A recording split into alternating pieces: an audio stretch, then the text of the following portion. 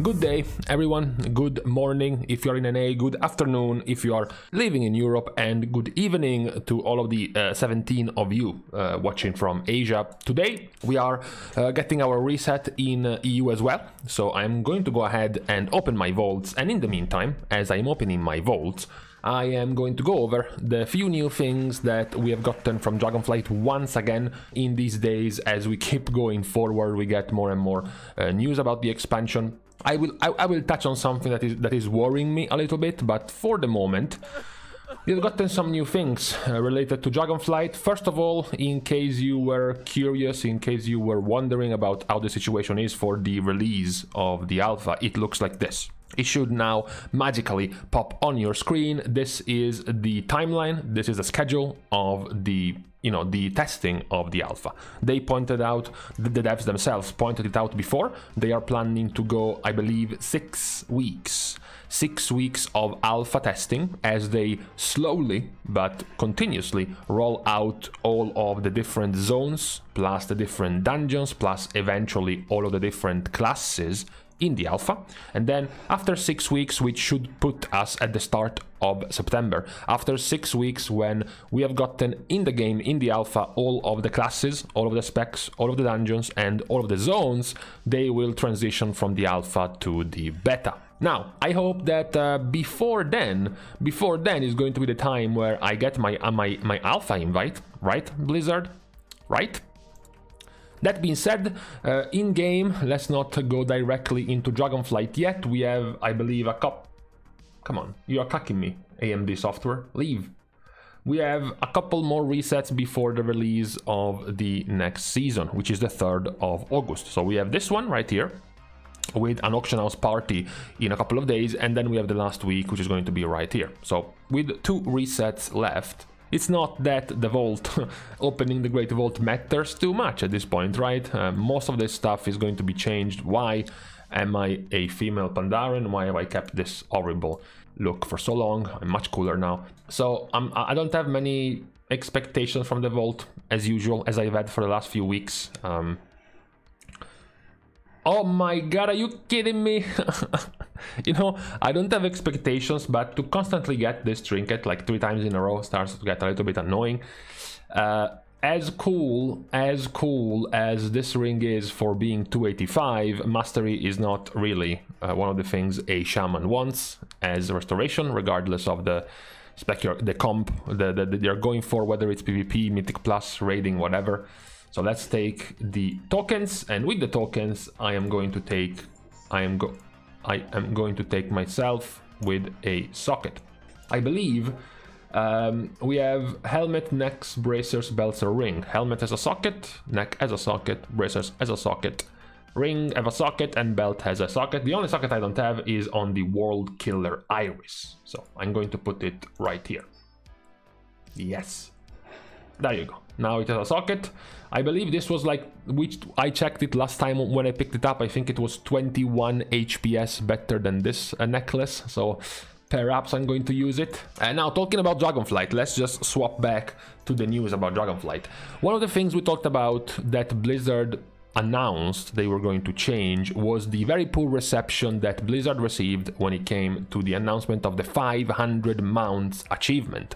Something that I'm not really close to getting, not even close, but if you get the 500 mounts, you are going to get a poor, horrible, boring, recycled Yeti, something like this. Brown, shit-colored, nobody wanted it, plus it's a ground mount, right?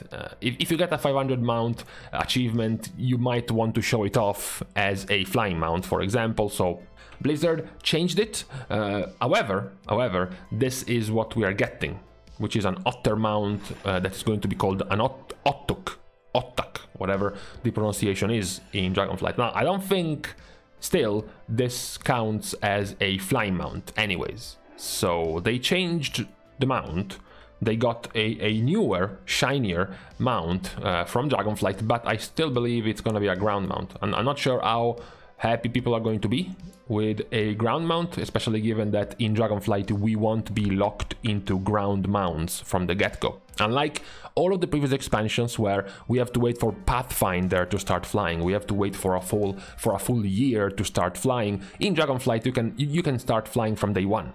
And the fact that you get a ground mount as a 500 mounts achievement is, I would say, somewhat weird, right? I don't think it's that nice.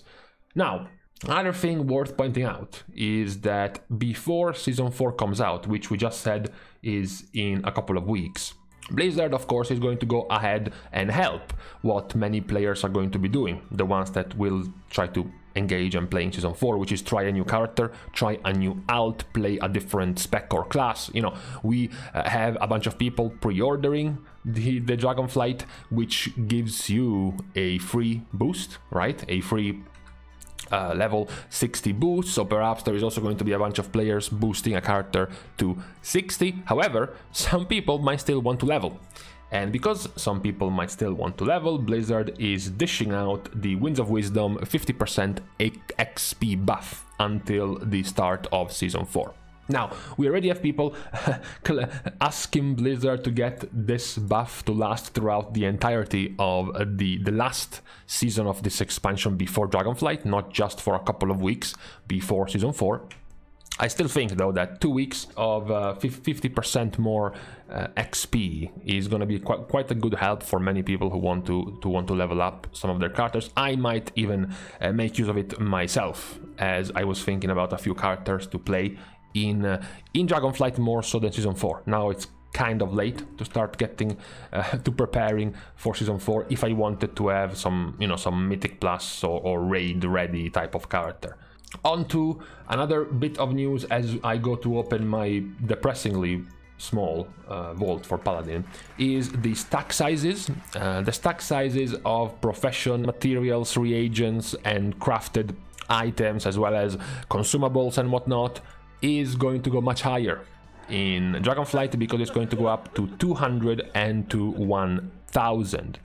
The base materials, so the ores, the herbs, the vials, the cloth and meat can now stack all the way up to 1000, and then consumables such as potions, vials, sharpening stones and buff foods, etc, are going to be stacking up all the way up to 200. So finally, shit like this, where you have to spread all this stuff onto multiple different slots, is gone. You will be able to stack it much higher now, which is cool. You know, it's not that this has ever annoyed me too much, has ever hindered me. I've never gotten full in my bags and I faulted having too many potions or foods, but it's still nice as a quality of life to have more space in your bags or not have them as cluttered. Now, absolutely zero hope for this world to get anything even remotely nice, and it is correct because I get a tier piece which I already have. If I want to, I can turn that piece into a tier set, so I don't need it. And let's get 2 more tokens. I was so lazy I didn't even get enough to get a full socket, but whatever. This week, as we said, for Mythic Plus, where it is Tyrannical, Bursting and Volcanic, which is an amazing week. It is the best week of the last few weeks we have had for pushing in Mythic Plus. This Tyrannical week is one of the easiest of Tyrannical weeks, like in the entire season, and it's coming as the last Tyrannical week of the season, basically, because next week, this is the last Tyrannical week. Next week is going to be Fortified, and then it's Season 4. So this is the last Tyrannical week available, and it's a very, very, very good week. So if you are still having some low Tyrannical keys that you wanted to push higher, this is going to be the best week for you to do so.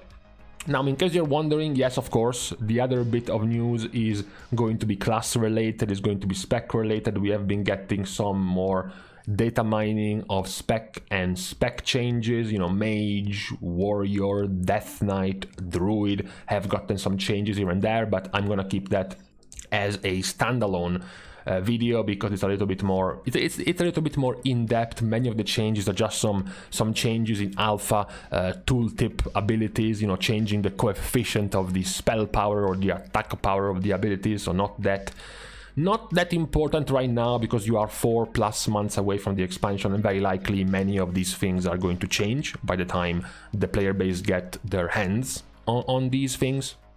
The other, of course, bigger change is what is going to be available for testing after the release of the alpha with the original classes we have gotten Blizzard to reveal the talent trees for. So we have gotten Priest, Death Knight, Rogue, Hunter, and Druid. Once the alpha was released, we also got the Evoker for their talent trees as well. And then this week, in this version of the alpha, the second week of the alpha, we have gotten Shaman.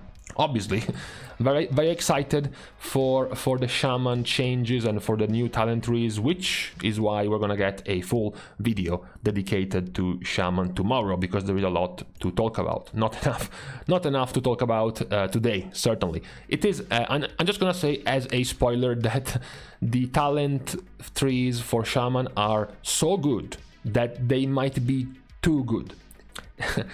You will see what I mean when we go over the video tomorrow. As a little bit of a spoiler, as a preview, what I mean is there are so many good things that there are actually too many good things, and it's gonna feel way too bad to miss out on all of those good things. That's my take so far on the Shaman tree, but we will get a more in-depth look tomorrow. For today, we can stop here for this small tiny update on the news that we have gotten from Dragonflight. Actually no, we're not stopping here. There is one thing that still worries me a little bit.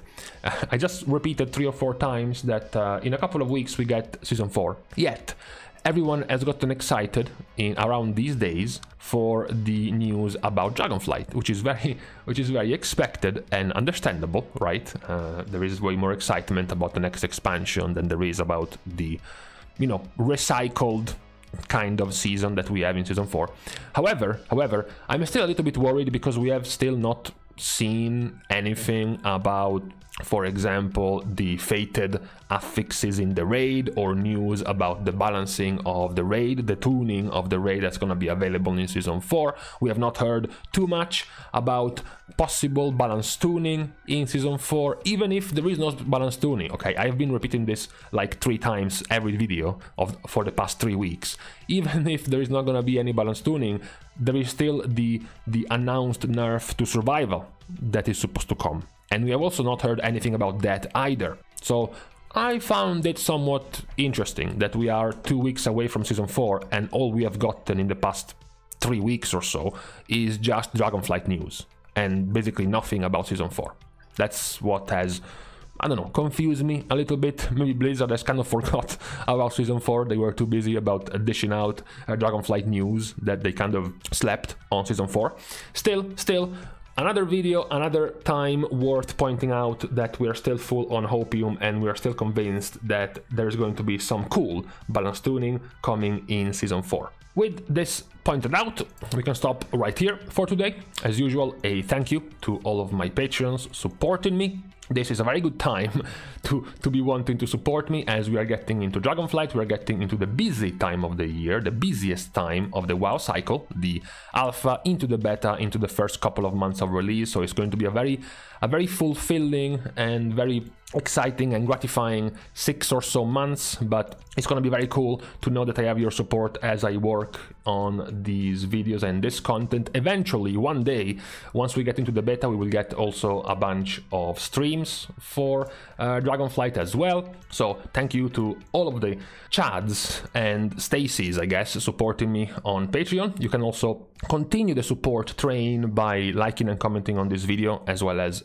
subscribing on the channel. This also then follows up being able to follow me on Twitter, as well as subscribing to Patreon itself, which of course will give you access to my Discord server. And as I forgot where I was supposed to go, which is here, my Discord server, which will let you get in contact with me if you have to, if you're interested in asking some questions about the current content, the future content, the feedback about the past content, some perhaps even personal questions. If you want to chat, I am usually always available on Discord.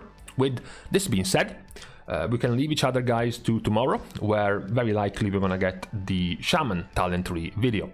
Thank you guys again for watching. See you guys soon, and in the meantime, where Where am I supposed to go? I've just been flying randomly. Okay, I'm supposed to go here. Cool, let's go. Goodbye, guys.